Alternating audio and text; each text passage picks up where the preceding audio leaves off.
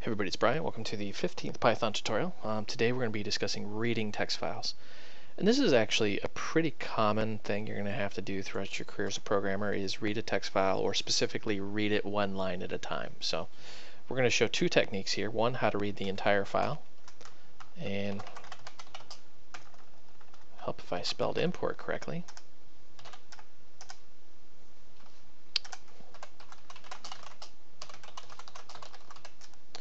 So to read the entire file, we should probably actually, do a little bit of error checking here. And I'm not going to go through making a function with the try exempt finally, because we've done that before. I just want to very quickly do this and show you how it works. So we're going to say if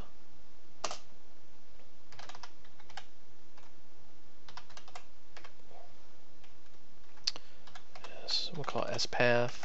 Let's actually make my variable. Let me get my file name here, the file we've been working with. And you can use just pretty much any file, but it should be a text file.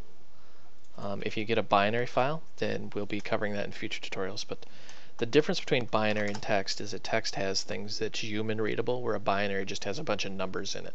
So like a program, well, like PyCharm that we're working with, would be a binary file, where an email would be an example of a text file.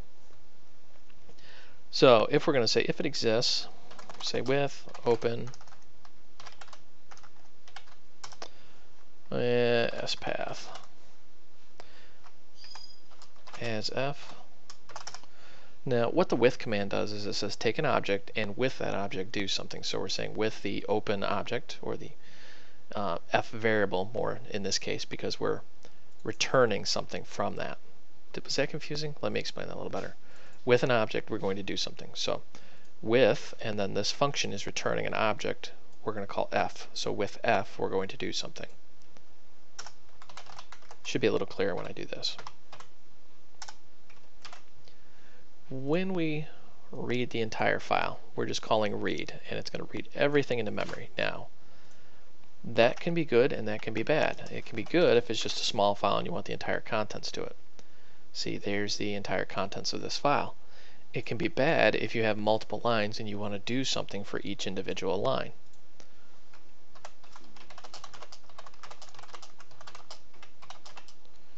And there's really, with any language, multiple ways to do this.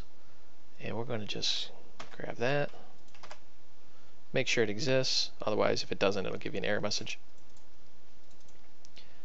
And what we're going to do here is we're going to get all of the lines. So what we're going to say is f dot read lines. Now when we run this, you'll see it returns this nice list. The problem with this list is it's got these /n's in there. So it's got a new line in there, and we'll have to actually strip those out. And you would do that by, well, let's actually call that line in lines. And let's back up here a little bit here. Lines equal f dot, you know what? Let's just do it the easy way.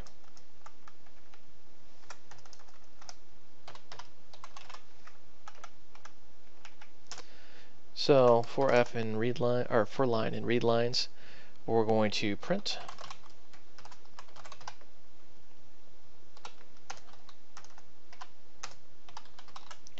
we're going to strip that line out, and we're going to strip out the escaped character there.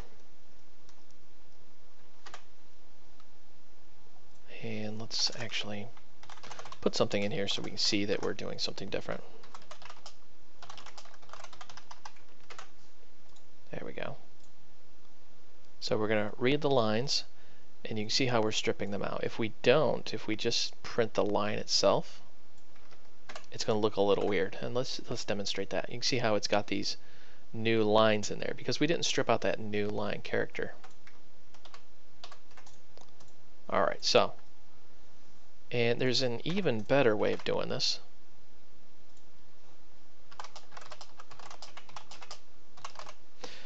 Reading the actual lines one line at a time. So what we're going to do here is we're going to say, do this, and we'll say line equal f dot read line, and this is just going to read one line out of there. And we'll say while line, meaning while we have a line object. Remember, everything in Python is an object. So if it's nothing, it's just not going to execute this code. Remember, we've discussed the while loop in previous tutorials. We're going to print this out. We're going to say line equals, and then whatever processing we were going to do to this. And let's actually throw that here. We'll say line, and we want to strip out any white space. If there's, like extra spaces before or after, we want to strip those out, just because. And then of course we want to say line equal f read line. And what this will do is it'll advance to the next line. So let's discuss this a little bit here. Actually, first let's run it, make sure it actually works. Yep, there's a problem. Okay. Indentation, gotta love it. Alright, there we go. So we're reading the lines one line at a time, and you can see how it says line equal, and then it's got our line, and we've stripped out any white space. I know it doesn't look like it. You see that little blank space that's actually added by PyCharm. So what we're doing is we're saying if it exists with open as f, meaning we're going to call the open function and return an object called f. We're going to read a line. If that line object exists, because readLine will return none if it's just nothing, it will, if we get that object, then we're going to go to this while loop, while line is true, basically. We're going to print it out, and then we're going to get the next line. Whew. That's a mouthful. So those are 3 handy ways to read a text file. I typically get inundated with, hey, how do I read a file one line at a time? Well, that's probably the best way to do it. As with any programming languages, there's multiple ways to do it, but I think that's one of the more efficient ways. You should note there's really no error handling in here, so you'd have to encapsulate this within the try block. That's all for this tutorial. Hope you found this educational and entertaining, and feel free to visit my website, voidrealms.com. Let me bring that up here, voidrealms.com. For the source code for this and other tutorials, just go to tutorials and then Python. And join the Facebook Void Realms group. There's over 200 of us in there that are willing to help.